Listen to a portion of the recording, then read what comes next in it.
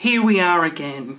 It's a part 5 of the annoying, probably 10-part series that I'll do. I know I promised I would go past a part 4, but if you're unaware of the whole saga that I'm talking about, just click up here and start from part 1. So today something super exciting happened. The face of Coles Mini Collectibles was announced. It's me! Yay! Yay! Mind you, this is all self-proclaimed. Like, Coles haven't officially said anything. Yay!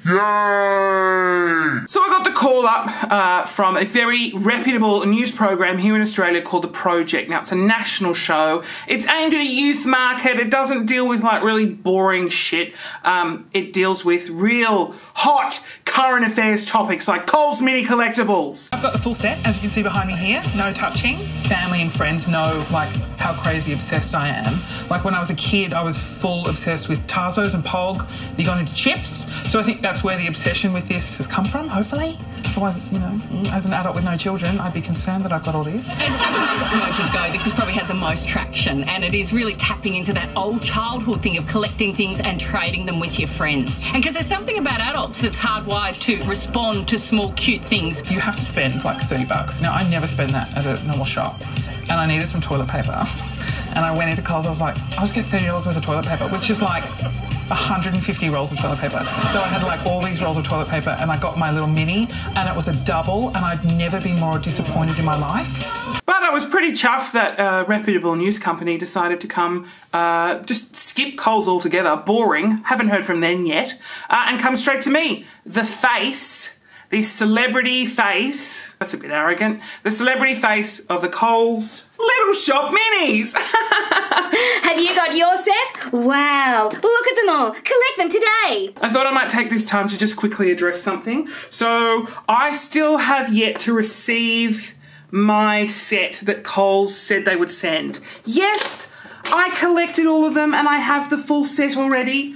Yes, by me collecting them, I should say, you beautiful human beings sent me your little tiny pieces of shit in droves. I'm still getting them in the mail today. I am very appreciative. Thank you so much for that.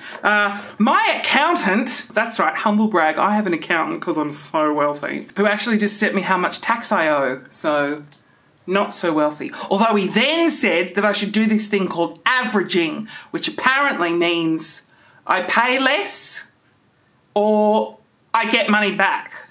It just means I don't have to pay as much tax, which, as I say this, I'll probably edit out because we should be paying our fair share of tax. Because it goes to schools, it goes to people to educate themselves on how to market things, like the Coles Minis. So the person that invented this, I reckon went to a public school, which is funded by my taxpayer dollars. Therefore, I will not accept the averaging and I will just pay my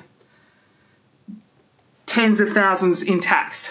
It's a lot in tax. I owe a lot of money in tax. Anyway, my accountant, he messaged me and was like, I've got this great idea. Why don't you give away the second set that Coles are sending you? Hopefully still. I still haven't got it. It's been quite a while. Why don't you give it away to someone? Like, that's nice. That's a nice gesture. And then I read some comments in my previous YouTube video. A lot of people think I should give it away as well. And I think that's bullshit. When a parent has 2 children, they don't give one away. Well, usually.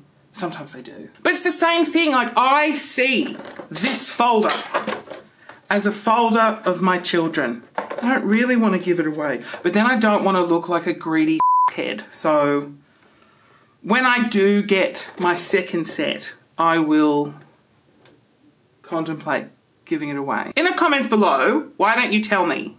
Do you want... Of course you are. Of course you're going to write yes. Can you write no? Can you just write no?